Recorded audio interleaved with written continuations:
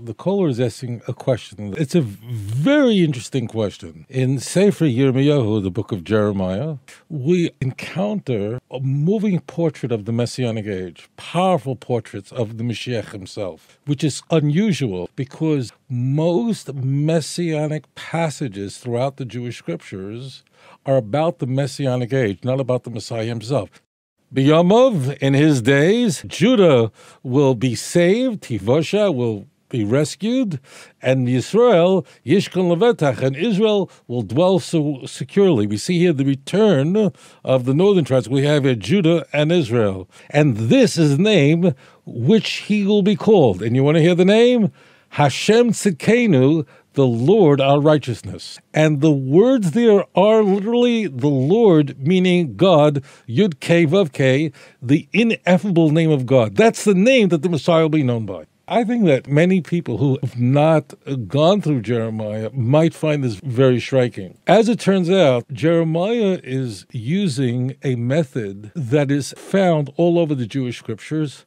People or things that represent God, whether it's an altar, whether it's a prophet whose voice is used as an oracle for God, are called God. This is called a Theophoric method, Theophory. We don't talk this way conventionally. That means there's nothing in the English language or any language I'm aware of today where people talk this way, meaning if something is called God, that means that's God. No one would ever say that somebody or something is called God, like we find in Genesis, Jacob calls an altar God, like in Exodus chapter 21, 22, where we are introduced to judges. These are judges of Klal Yisrael who are judging according to the word of Hashem. They're literally called God. No one talks this way today. And therefore, because there is an enormous gap between what is conventional today and what is conventional Tanakh,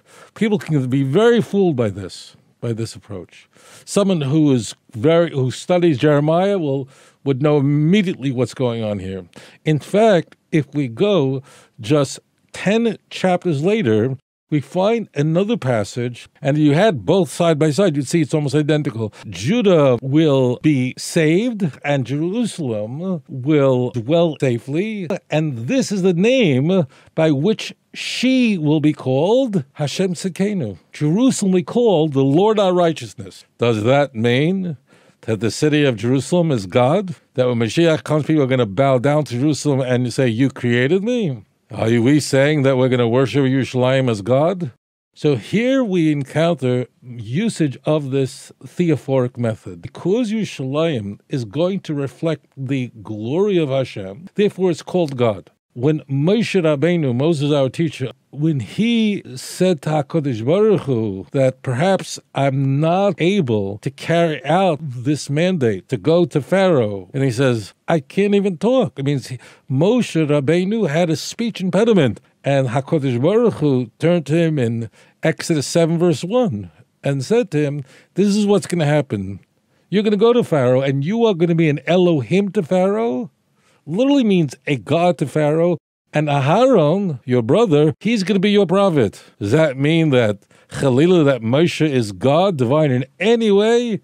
Heaven forbid. But it means that when Moshe Rabbeinu speaks, literally he opens his mouth, his voice box becomes a keli, becomes a vessel through which the word of Hashem emanates from, and then he's called God. He's not God in any way. If a person is not learned, meaning is not conversant in the Jewish scriptures, and certainly if you're not reading in the original Hebrew, wow, you can get yourself into huge trouble. And you're reading translations. If you're not reading all of Jeremiah, you don't have a chance. If you're not going through the book of Jeremiah, I mean, people read the Hardy Boys from cover to cover in 36 hours, kids do, but never read the book of Jeremiah once in their life, not once, and they believe it's the word of God. It's mind-blowing. People read novels cover to cover, going through Harry Potter, a bunch of nonsense, a bunch of fiction, and people don't read Yeshaya. So the point is that this is simple convention in Tanakh. When something represents God, it's called God in Tanakh. It could be an angel, it could be judges. We have famously an angel We have in Psalm chapter 8, in Psalm chapter 82, verse 6. We have it all over Tanakh. And these cases, in that case, in Psalm 82, judges are called God, just like we see in Exodus chapter 20. Well, who calls a judge God? Well, these are judges who are judging according to the word of Hashem. And their teachings are literally, their bodies, their voice, their whole essence becomes a vehicle for God's word. So they are called God. We don't talk that way.